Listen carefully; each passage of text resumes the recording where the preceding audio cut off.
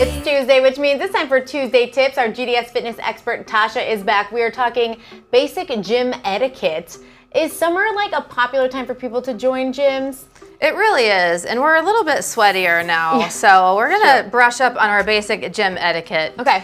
Whether you go to the gym all the time, you just need some friendly reminders, or you're new.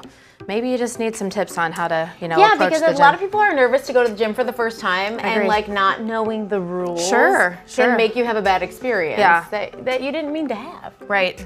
So give us some tips here. Okay, so the first one is step away from the dumbbell rack. If you're doing your bicep curls and you want to look at yourself in the mirror, move away because there's a ton of sets of dumbbells, right? Okay. So someone else might want to climb in, grab their dumbbells. So, you want to do the curls, move away from the rack. Okay. That seems like an easy one, but like people are just trying to... Sure, they don't even think about it. Yeah, they're just up there, they're hitting their bicep set and they're looking in the mirror like, ooh, my guns. But yeah, and so they don't even think about like step away, just move away a little bit. That's all we need. That's an easy one. Okay. Yep. Next one is share the equipment. So don't hog 5 machines and then get really mad if someone wants to use one machine. Okay, so what's the best way to go about that?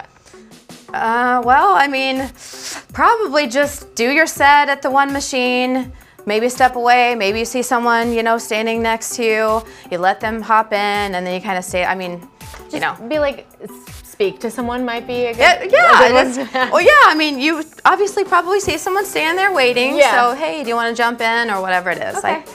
Easy and simple, right? Mm-hmm. Okay, also avoid dropping the weights, dumbbells in particular, because aside from scaring the crap out of people, weights bounce everywhere. Oh yeah, you can get hurt. So be careful with that, and you might, if you're like me and you train barefoot, you don't want to accidentally drop it on your foot. That is not how you want to That would not be good, All right, this sounds so silly, and you hate to tell people this, but... No, I think this one's important.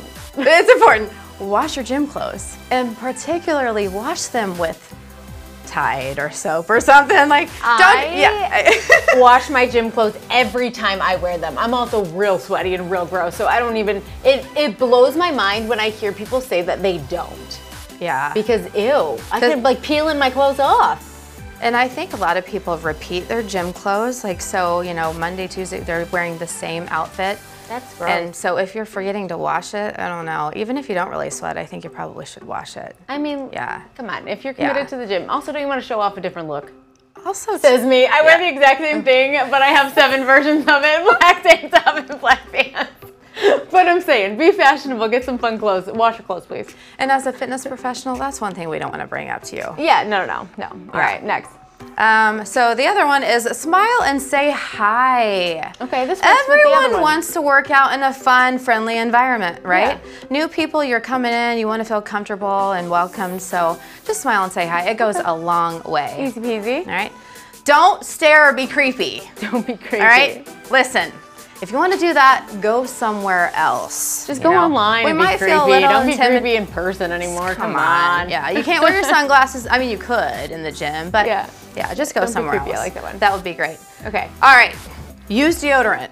Back to the cleanliness. Don't smell up the space. Again, something I don't want to have to tell my client. Like, right. Listen, you might need to put on a little deodorant. That's right. It's best for everybody, right? Okay. Also, the last one is if you want to chat, please move away from the equipment. So after you say hi, if it looks like a fun connection, go over there. Yeah. Okay. So you can chat, that's fine, but just don't stand in front of the machines or the dumbbells or whatever. Other people want to use be aware. Okay, speaking of some things, before we go, you're gonna give me some ways to roll up my feet. So obviously everybody knows that she recently had surgery on her foot. Yes. So we are going to show you one thing that you could do to get started before your workout. So really warming up the feet. So I have a Naboso ball, which is almost like a lacrosse ball, only it has little pyramids, so it massages your foot. Okay. Then I also have a golf ball, and then I have 2 golf balls that are wrapped in tape. You want to probably start with the lacrosse ball, okay? And start at the very bottom of the toes, the forefoot, and you want to swipe back and forth. So you're going to go the bottom of the toes all the way to the heel to begin. Okay. So we'll go forward and back here, and then we'll take it lateral, so side to side. And if you don't have one of these, you can just use a golf ball? You can use a golf ball, yeah. Okay. That's going to be a little bit more intense, so you don't want to start with that. Okay. Well, you know what? This would be good for everyone, even if you didn't just recover from surgery, to be completely honest. 100%, yeah. A minute on each foot.